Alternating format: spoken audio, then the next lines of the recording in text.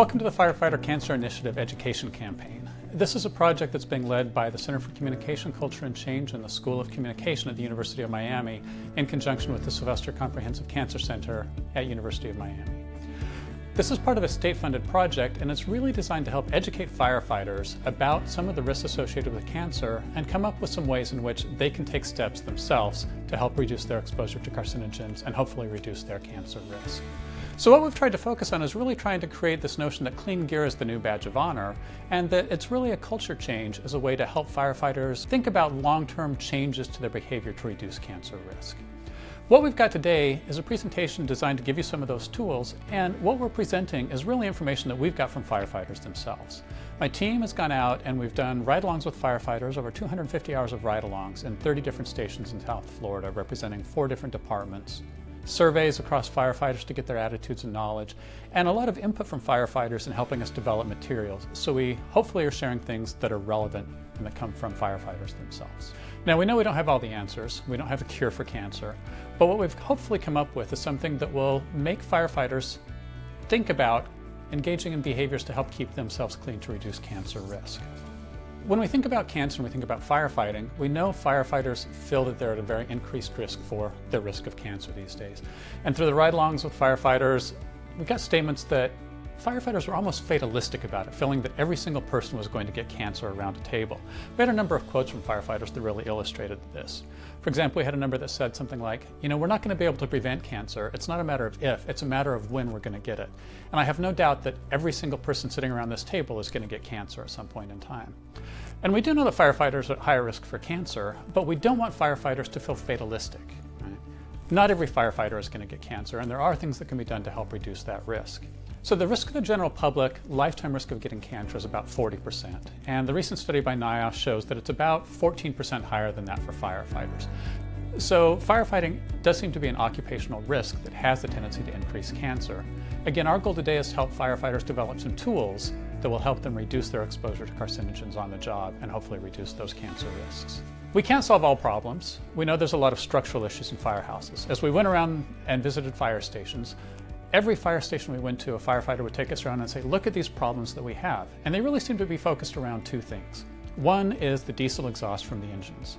That blows on the gear in the bays, it's in the ice machines that are outside in there. They might not have positive pressure in the bunkhouse.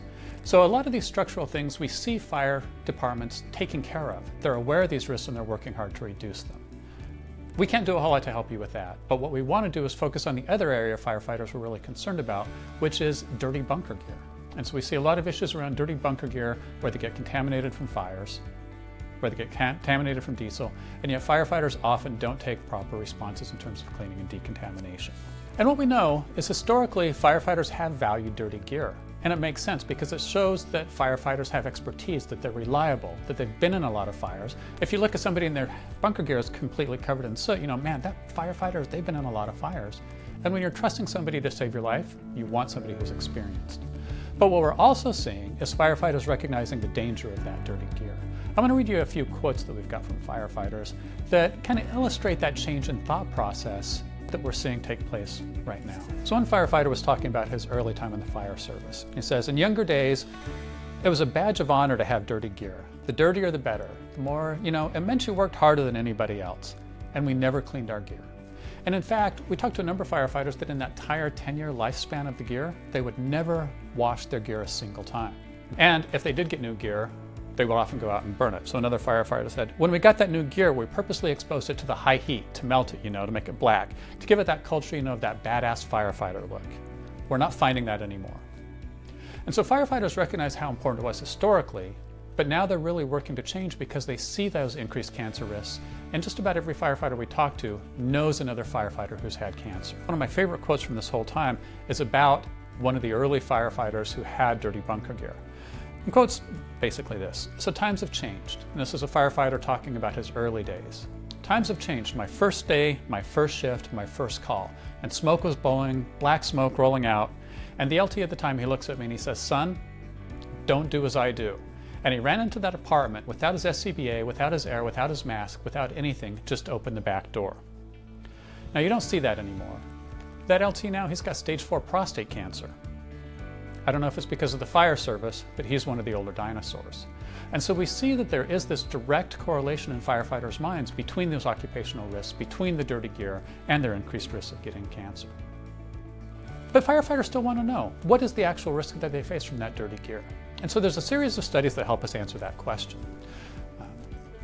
A study by Fent and his colleagues, in fact they did a couple of studies where they did a series of controlled structure burns. And they put firefighters in full gear, on SCBA, air, mask, the whole thing, had them go in, fight the fire, engage in overhaul, and then they walked 30 meters away into an open area before they doffed their gear. They tested the gear in an off-gassing canister to see what was actually off-gassing, and they found over 14 different carcinogens on over 50% of the gear being off-gassed, including things like benzene, toluene, and other carcinogens as well. In addition, they wanted to test firefighters' breath and urine to see what they were inhaling or absorbing through the skin. And what they found was elevated levels of volatile organic compounds, those same compounds, in both the breath and the urine, meaning firefighters are inhaling through the off-gassing and still absorbing through the skin. This really indicates a need for firefighters to engage in some decontamination processes, both on scene and after the fire incident, to help reduce those cancer risks. So that's what we're really working towards, is helping firefighters learn some of these dynamics about when and how to engage in this decontamination process. So this is super invisible powder that's used actually for theft detection and cache, but one of the things we're trying to simulate is pretending that this is black soot, just the same type of soot that comes off combustible or burning materials you would encounter in a fire incident response. The initiative actually came to us right from the Palm Beach County Fire Rescue Department. They were very interested in understanding about how what they did for work was impacting their health, specifically how maybe being a firefighter or an EMS responder may increase their risk for cancer. One of the things we were trying to do today is figure out, is there a way we can demonstrate how maybe cancerous materials are transferred from a fire incident response back to the fire station and personal vehicle. And so today was really a teaching exercise and a scientific exercise of trying to see how we demonstrate where soot, represented by this invisible dye, might be transferring from when they go to respond to a fire and come back to the fire station. So the goal today was trying to be able to identify, can we feasibly show how soot is transferred from a fire incident response back to their truck and back to the fire station.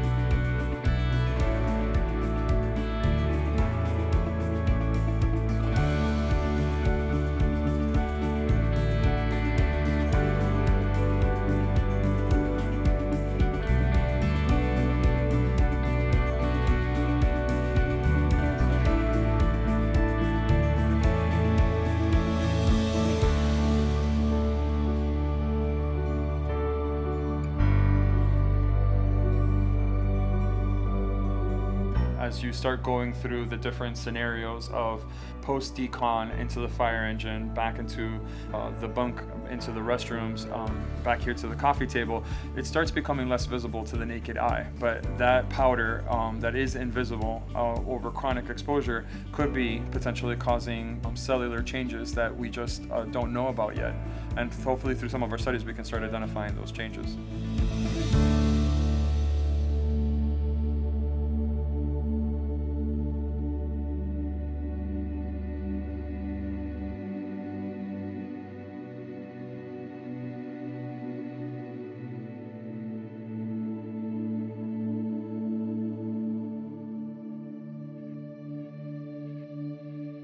It was really an eye-opening experience for us because I anticipated, some demonstration of how much dye would transfer. I didn't realize the breadth and scope of how much dye would spread within the different scenarios that we were shooting in, as well as continue to transfer on after the first fire engine truck. So for me, it was very impressive to see even some of the invisible dye transfer onto the bunks where they're sleeping at night.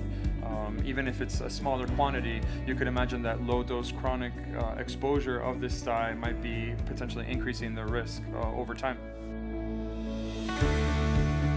We filmed today in the EMS's personal vehicle, you could easily see even fainter wisps of plume of dye on the ceiling as well as on the seat that were not direct contacts but were physically visible on this, suggesting that the particulate moves around.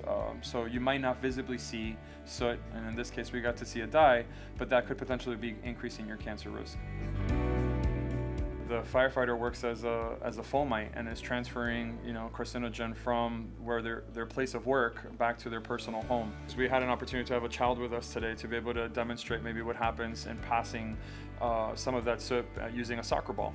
So we were able to have a child play with one of the EMS firefighters with that soccer ball, and we were able to see a second-degree transfer of this invisible dye, i.e. the soot, transfer from the EMS to the soccer ball and to the child.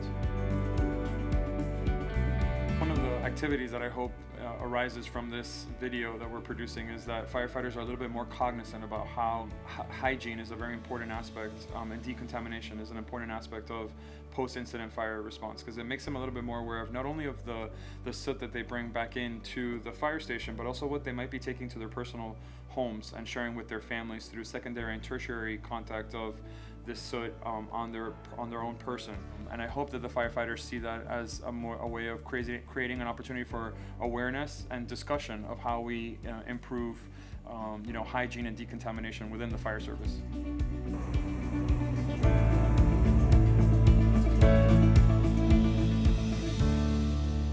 So when firefighters watch this last video, they tend to get very excited about this process of cleaning and say, this is a lot bigger danger than we thought. But it's hard to know what exactly firefighters are supposed to do. There's a number of things you're already trained in, showering within the hour, for example. But there's also some other processes that fire stations are starting to engage in. And depending on where you're at, your fire department might be doing different things than others, but some things that are being recommended are things like a clean cab concept. So you want to keep all of the bunker gear out of the cab and make sure that cab stays clean from decontamination processes. Some departments are engaging in wash down in the field, whether it's just the tanks themselves for the air and the SCBA packs, or a full field decontamination process where you actually wash the gear down, wash the firefighter down, use wipes that are cleansing wipes for heavy metals to get that kind of toxins off of the skin. Firefighters and fire departments are working towards improving these kinds of processes. What we want to illustrate next is a specific process of decontamination that's been implemented in Palm Beach County Fire Rescue. And in fact, this kind of process is starting to be implemented over a lot of the fire departments in South Florida, and we think it's a pretty good model. It'll need to be adapted for different departments based on the kinds of equipment that you have, but it's not a terribly expensive or a terribly time-consuming process. And so next we want to illustrate this as another tool for you to engage in, to help you engage in decontamination and reduce your cancer risks. We know there are deadly toxins being produced in a normal structure fire, room and content structure fire, due to the types of materials that we're encountering inside these homes and businesses. The things that the research has turned up is firefighters are having a significant increase in being exposed to toxins in which we believe are causing cancers. And now the cancers that they're getting is almost going to surpass the natural dangers that they have on fighting fires, which is heart attacks has always been the #1 killer of firefighters, and then secondly, traumatic incidents. I think it started in 1950, and then around the 70s, 80s, you started to see a slow increase of rates of death that were linked to cancer, and then in the since 1990 on, it's just been a 1-to-1 ratio, if not even higher amounts of cancer deaths compared to other things. And if we don't do something about it, we're going to have a mass epidemic where this job is going to be, it's already extraordinarily dangerous. We're going to see things that we haven't seen before. Here's what we look like. This was a 70s and an 80s thing. The more blood we had on our gear and our hands and our arms and our faces, that was a badge of courage right there. We know what's inside this blood, okay? We know that we have a lot of biohazards going on inside there. All of these hazards that are in blood, we know what's going on with the smoke and the carcinogens. It's proven scientific fact now that those carbon particles carry carcinogenic materials inside them, and they're being absorbed and inhaled by it. So why would we expose ourselves to something that we do know is going on? Why would we continue to do that? There are two ways that firefighters are being exposed to these carcinogens, and that's through inhalation and absorption. So if we can limit that, the exposures, the inhalation and the absorption, we're going to do ourselves some good, we're going to save your life. Now, I want you all to take very deep breaths. This is not a difficult concept. Essentially washing each other off after we get out of the structure fire. That's it. That simple concept will save your life. The same way when we touch a patient, and it could be a normal sickness, a fever, a cough, we're still in there washing our hands, washing our faces, and deconning after we get done with that patient. This is the same concept that we have to apply now. There's 21 members in Class 64, and they're the first recruit class for Palm Beach County Fire Rescue to receive this information. And they were actually able to implement the training and go hands-on with this process. They had a training burn that they were involved in, part of their checkoff process. The fire on the hay and the wood itself, and as it's building, it's not vented at first, but when you introduce oxygen into the environment, then we see how rapidly the fire builds. Usually we let that smoke bank down and all those particulates in the air become fuel themselves. So introducing the oxygen at that time, we see that everything becomes rapidly ignited and the heat goes up tremendously. They came out of the hot zone from their training burn. They were able to implement the procedures and wash each other down, rinse each other down. Very simple. We take a garden hose at low pressure, okay, just normal house pressure, standard domestic pressure, and we start rinsing ourselves down. And we do a systematic approach. We stay. Now the two places that you have to really key in on is the gloves, because the gloves are touching everything, and the boots themselves. From there, they report to the next stage, which is their doffing stage, where they take all of their gear off in a systematic approach, not cross-contaminating themselves, not making sure that they're keeping their hands away from their face so they're not inhaling or wiping any of the soot and soil onto their face and onto their skin. They're taking all of their gear off appropriately, and then they're further implementing a step in their process by wiping down. We have special decon wipes that we are using in this program to wipe the actual skin and the face, the hands, the fingers, the arms, all of the exposed areas of the firefighter. We're wiping them down, which is further cleaning them, which is keeping them safe.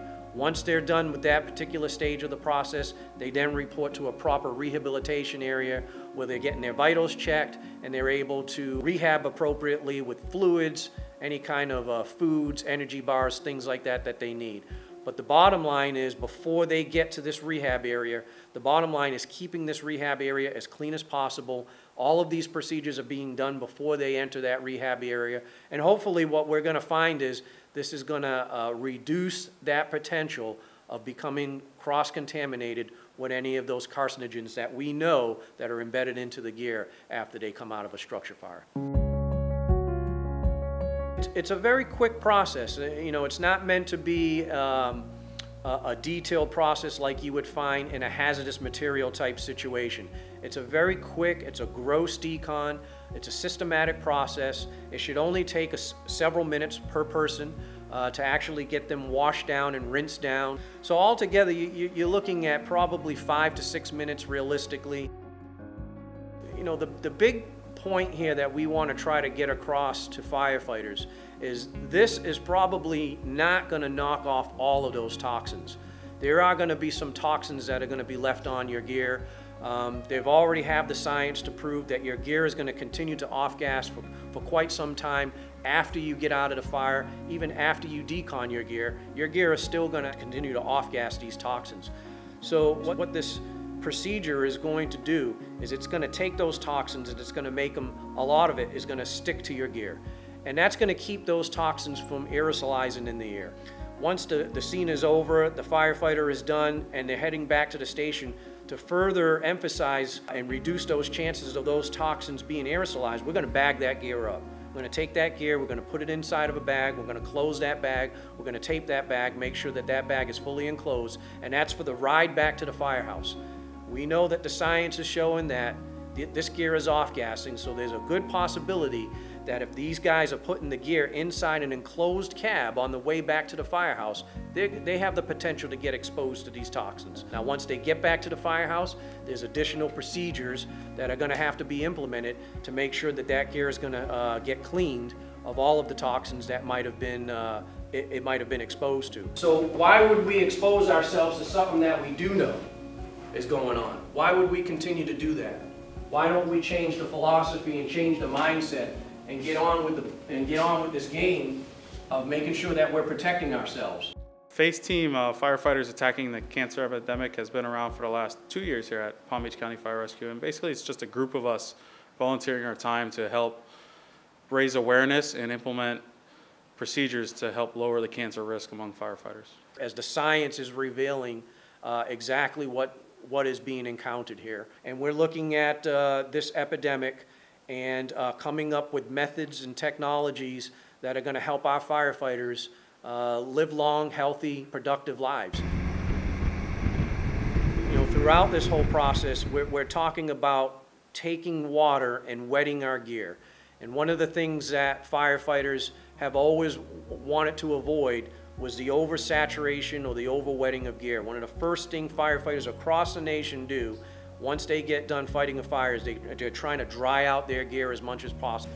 The concept behind this is to make sure that we understand that we're only doing this for the outside shell of our gear. It's not meant for you to take off your coat and then spray the inside of your coat. The inside of your gear be wet anyway from perspiration? Yes. That's normal stuff, that's natural. What we don't want to do is dump a bunch of water down in the inside of the gear. That includes your pants as well. There are other methods and techniques that are out there that are going to be the ultimate answer to this. For instance, a second set of gear. Getting out of that first set of gear, having that first set of gear that we entered the IDLH professionally sent out as soon as we get out of the structure, sent out, cleaned appropriately, and then returned to be brought back in service. And while it's being cleaned, we would have a second set of gear to jump into, effectively keeping that fire company in service at all times. That's the ultimate. There are going to be some naysayers. It's going to happen. The majority of the guys are probably going to be naysayers because we've never seen this before. All right, so like we talked about in fire behavior and Captain Pamplona's class, it's a new culture. We have to change the culture of the fire service, and you guys are going to do that. Really, the mindset began to shift in the late 80s when we began encountering some of these deadly diseases, that we had to do a better job in deconning our emergency personnel. We have to wear gloves first of all and protect ourselves and put that barrier up there. We have to wear our eye protection so that we're not getting splashed in the eye. It's an unknown situation. We don't know what's going on with the patient or what that patient might have. We gotta have the same mindset in the fire service now when it comes to fighting structure fires. We have to do this every single solitary time if we're gonna change the mindset. If it's gonna be like washing our hands after a medical call. That's the concept that we wanna get out there. That's how bad we need to have this done. So even if your department hasn't already implemented field decontamination, there's steps you can take to help decontaminate and reduce your cancer exposure. We've come up with a series of steps working with firefighters that every firefighter can do. And these include things like shower within the hour. Ultimately, we've got 7 steps, and we've tried to come up with some humorous ways to frame them so firefighters will be able to remember them. So I'm going to read them to you just to get them out there. And we've also got some materials we can share to put around the fire stations so there'll be constant reminders for firefighters. So, you did that decontamination thing, right? Because if you didn't, we'll know. Step 1, gross field decontamination like a firefighting god. Check.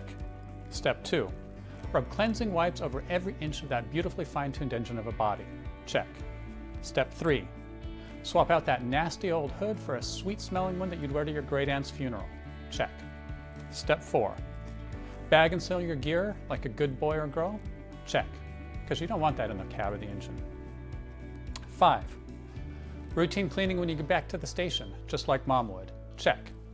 6, shower within the hour because wow, you really, really need it. Check. And 7, keep that dirty gear away from your own personal vehicle because duh. Check. And just about every one of these requires no special equipment on the part of firefighters. The field decontamination, you need the hose and the process to set up, but the showering, the routine cleaning, the wiping down, the keeping the gear out of the car and out of the cab, those are things you can do right now that are going to reduce that cancer risk.